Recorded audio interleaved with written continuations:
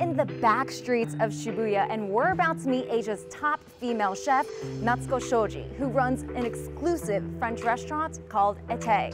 Let's go. 1日1組にすることによって入れる人数も決まっているし、お客さんそれぞれが大切な人とだけ来てください。Serving just one group of diners each day, Natsuko carefully crafts an elaborate 10-course meal with her mission to create a very special night, one that anyone would remember. This is smoked butter.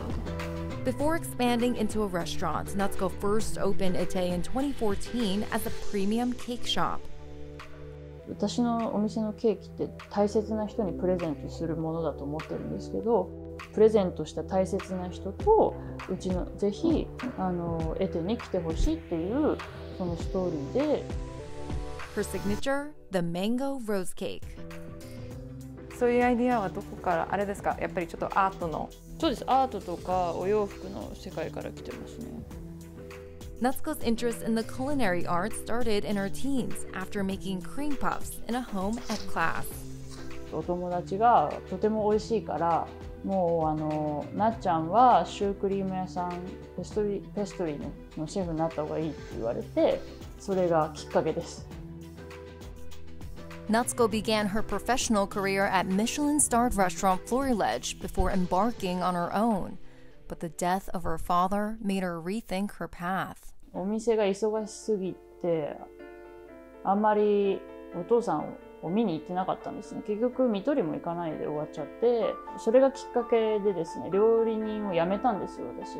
でふらふらなんかアルバイトとかしてたんですけど、なんか自分が修行してたお店でお世話になった人に結婚式のケーキを作ってほしいって言われて、でもちろん作りますって言って作って、それがきっかけで自分の作ったものが喜ばれるっていう、喜びの原点をまた思い出して、また料理業界に戻りたいと思ってですね。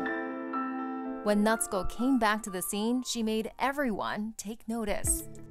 In 2020, Natsuko won Asia's Best Pastry Chef Award. 2 years later, she was named Asia's Best Female Chef. 賞っていうのは、世界につながるパスポートのようなものだと思っていて、まだまだ、女性シェフの割合が圧倒的に少ないのは事実で、やっぱり自分が革命を起こせるチャンスだと思っているので、そのチャンスを手にしたと思ってます。Natsuko has made a name for herself, already having hosted celebrities such as David Beckham, artist Takashi Murakami, and baseball star Shohei Ohtani, to name a few. She now wants to share her success with the next generation, carving out time to teach young culinary chefs while also keeping her eyes on the next prize. 今度世界の最優秀女性シェフ賞っていうものがあってですね、それを取りたいと思ってますね。頑張ります。